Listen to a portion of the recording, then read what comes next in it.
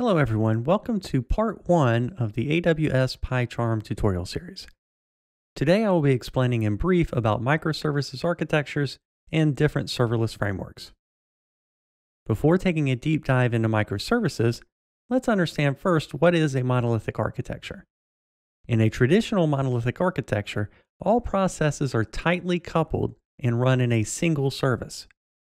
This means that if one process of the application experiences a spike in demand, then the entire architecture must be scaled. If any single service is not functioning properly, then it's going to affect all the services. But the scenario is completely different when it comes to microservices.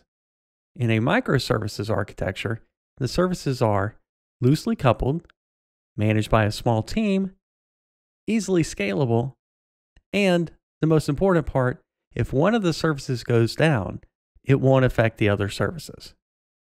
If one of your services is built using Java, then your other services can also be developed, but using Python, Ruby, or .NET.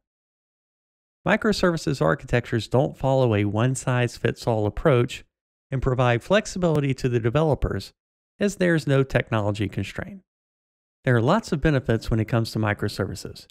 To know more about microservices, I would recommend you to follow the link aws.amazon.com/microservices.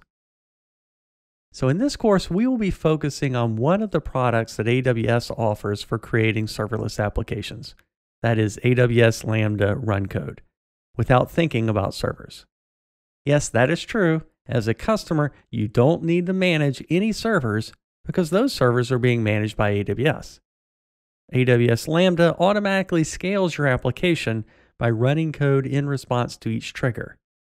You are not running your app 24/7 anymore, and you'll be charged against the time that your functions were running. We will also be using the AWS Server Application Model. AWS SAM, Serverless Application Model, is an open source framework that you can use to build serverless applications on AWS. AWS SAM is based on AWS CloudFormation, which defines serverless applications with templates. Essentially, a CloudFormation template is now the same thing as an AWS SAM template. AWS SAM shows developers what objects they can use in a template to model a serverless application. There are many ways to create serverless applications, and one of them is the Serverless Framework. It is an open source serverless framework which lets developers deploy cloud applications on any FaaS, function as a service provider. While the framework is open source, they also provide enterprise support. There's one more serverless framework called Chalice, which is being offered by AWS. Chalice is a framework for writing serverless applications in Python. It lets you quickly create and deploy applications that use AWS Lambda. It is highly inspired by Flask. It uses a decorator-based syntax used in frameworks such as Flask and Bottle and Fast API. It has lots of features and seamlessly integrates with AWS services. I hope you got a basic understanding about microservices architectures and different serverless frameworks.